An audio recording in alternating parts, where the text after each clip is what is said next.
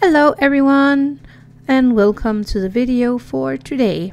I rolled out this clay in a medium setting on my pasta machine. This is a dough colored clay with a more yellowish tint to it so that I can use it for a gingerbread house, which we are going to do today. I'm giving this clay some texture. First I used a touche brush, and then I am using this texture tool that I made myself. I will leave a link for that one in the info box below so you can find the video on how I made that one. So I'm giving this clay a lot of textures for the gingerbread house. When I am happy with the texture, I am taking some cling wrap here and I'm placing that really nicely over my clay. Just cutting off the excess so I can use that later.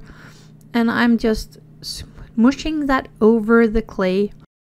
I designed these cookie cutters in Fusion 360 and printed them on my FDM printer. I will leave a link in the info box below for the download link for these cookie cutters. So if you have a 3D printer or you have a friend that have a 3D printer, you can use these. Just squeeze them really firmly into the clay so you have the shape of them. You need 2 of this size and 2 of the other size, so you have a back side of the house, a front side of the house. This is the roof and the other one was the sides of the house.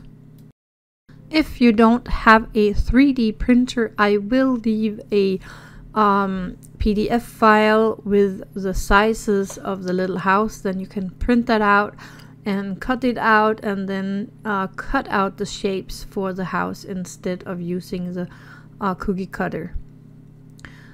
Here I am just making sure that everything is cut out of the clay here, and I'm also going to take a little time to clean up the cuts just to make it look really neat and nice.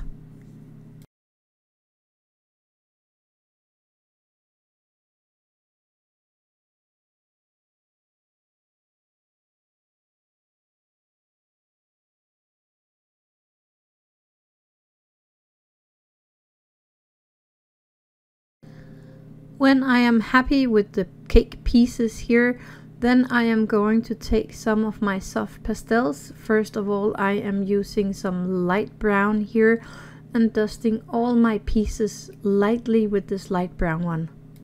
Then I use this darker brownish, red brownish one, mostly on the edges of the house pieces. A little on the middle, but mostly on the edges. When I am happy with the coloring, I am going to bake this. Bake it to the instructions on your clay, and I give it around 20 minutes. When they are baked, I wait till they cool down, and then I have all the pieces for the little house. I'm going to cut off the little door here so I can glue it on in a opened position. You don't need to do that, but I'm gonna do that.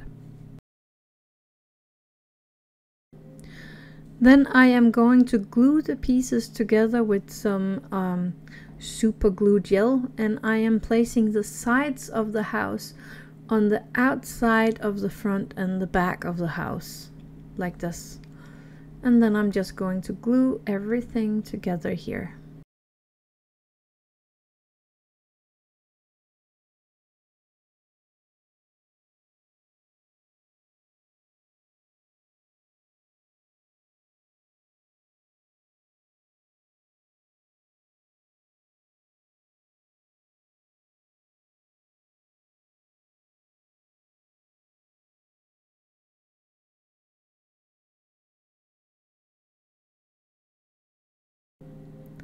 And I'm also going to glue the roofs on, and I am just popping them up on the roof so they are touching each other. None of them are overlaying the other side, because they are equally long. So if you overlay one side with the other, then one side will be shorter than the other.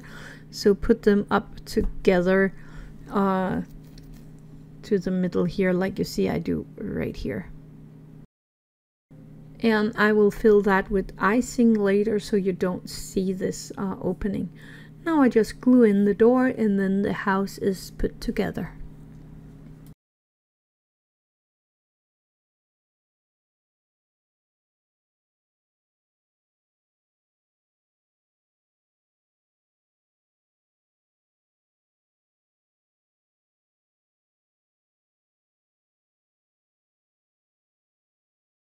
When the glue has hardened, it is ready for the decoration, and I'm going to use my Modena paste for making the icing on the house. I'm placing the house here on a icicle with some double-sided tape on so that I can turn it around without putting my fingers into what I have made. Then I am taking a tiny bit of my Modena paste and placing that here on my glass plate, and a tiny bit of my white paint, mixing that together, otherwise it will be a milky translucency thingy color this gets, so you need to put some kind of color in there. So I'm just mixing that really well. Then it is time for decorating the house. I'm using the Modena paste as the icing and placing it on the house where I find it is going to look good. And then you can see on top here I have few things standing candy likes. I have a few videos on different kind of Christmas candies. I will see if I can link to some of them again in the info box below, or you can go look for them in my videos. I think I have a playlist with Christmas stuff in there. You would be able to find it there. And then I'm just decorating it just like I feel like.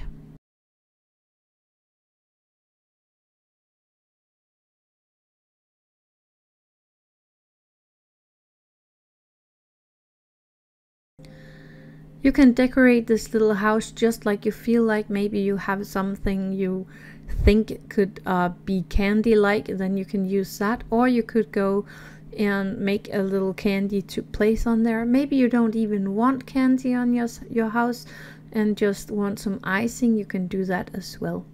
If you don't have Modena paste like I do here, then you can use some Fimo liquid and mix that together with some white clay and some white paint, and then make a nice icing like thing. I have a video on that as well. I'm going to try to link to that one also. So that is all there is. You just have to let this Modena paste dry really good so that it is getting hardened, and then everything should stay in place, and that is all there is.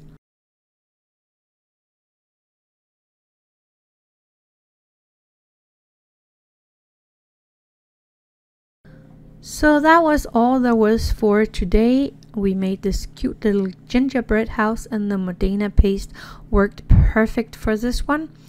I will see you again tomorrow. Thank you for watching and happy crafting.